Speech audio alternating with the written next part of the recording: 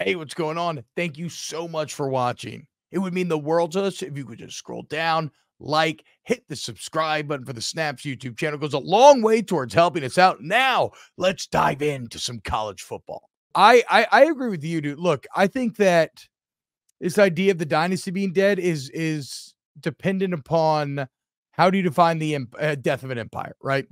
Like, I don't think okay, I know this. You will never reach the level of recruiting dominance that they've currently occupied.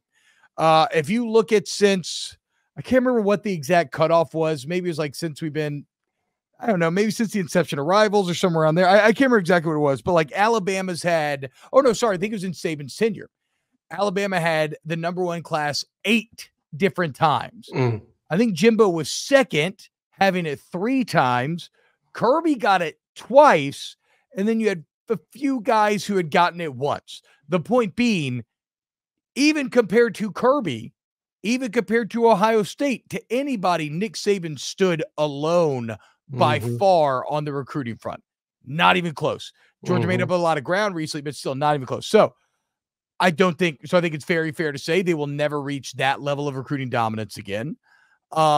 I don't think they'll achieve the consistency of winning a national championship at least once every 3 years, which is what Nick Saban did up until this year. And that's also because the sport is changing. And as we said, that might be harder to do. Well, and let me ask you this question. I mean, you start off the conversation talking about, like, is the dynasty going to now be dead going forward? Was the dynasty already dead? No. Even with Nick? No.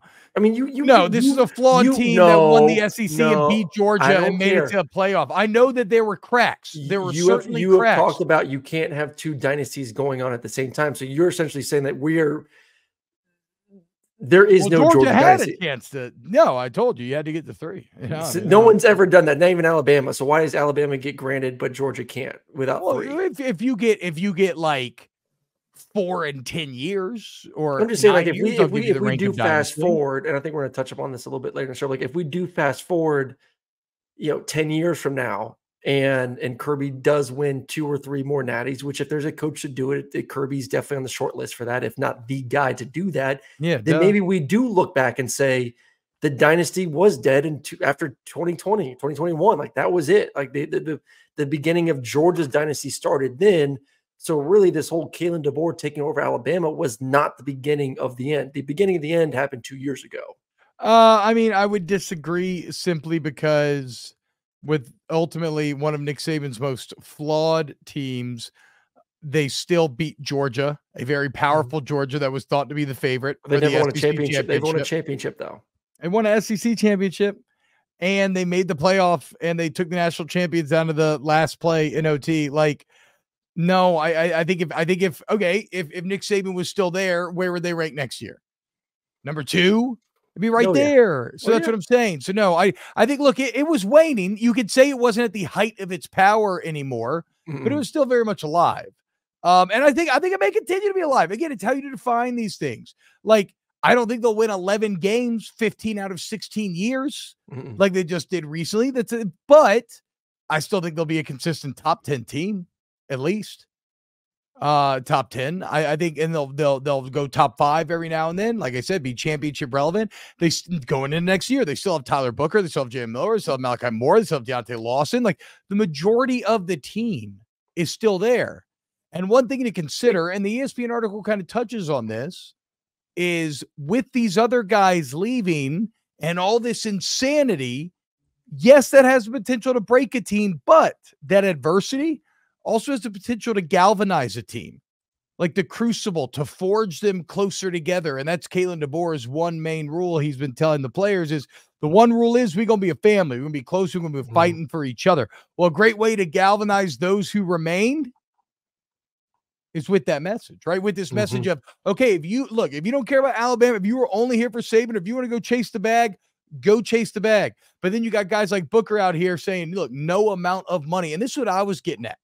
Is that, yes, you're having some leave, but the majority of the roster, a lot of them are there for the A. Like Tyler Booker straight up said, there is no amount of money that you could give me that would make me leave Alabama. Like, I care about my legacy here.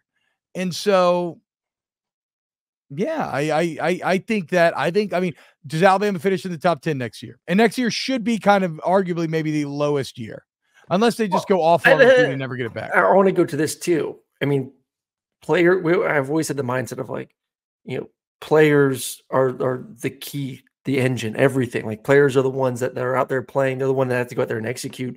But there's been very few coaches that can take you to a national championship. And we bring up Texas A&M all the time. Like why hasn't Texas A&M, who has the players? I mean, they've just as much talent as anyone else in the country, have the facilities, have the NIL resources. Why aren't they winning championships? Well, they haven't had the guy at the head coaching position. They just haven't found that guy that could possibly take them from being everything check, A+, to an actual championship.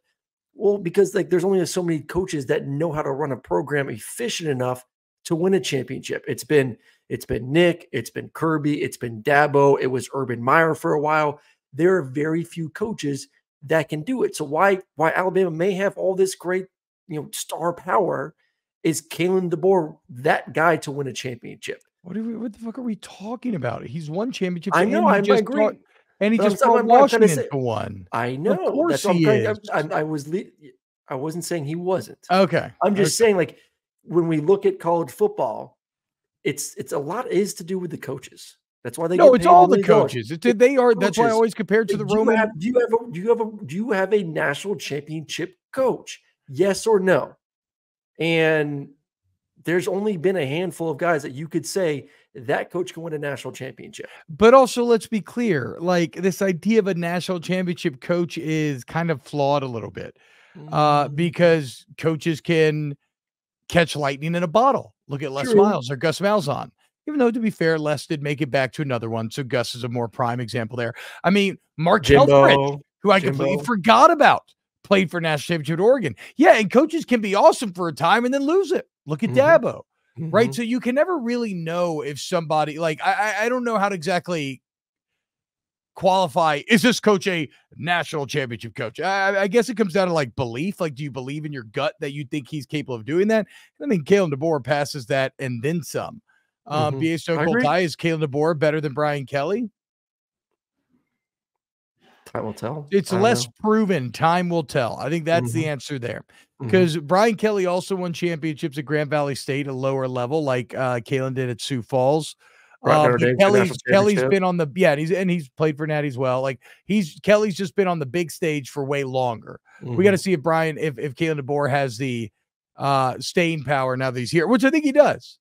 Yeah. Like I think both those guys are probably top 5 guys in the entire country. So now you have 21 players who've entered the transfer portal. Okay, let's say it this way. So since the Rose Bowl, they've seen Nick Saban retire. Alabama fans have.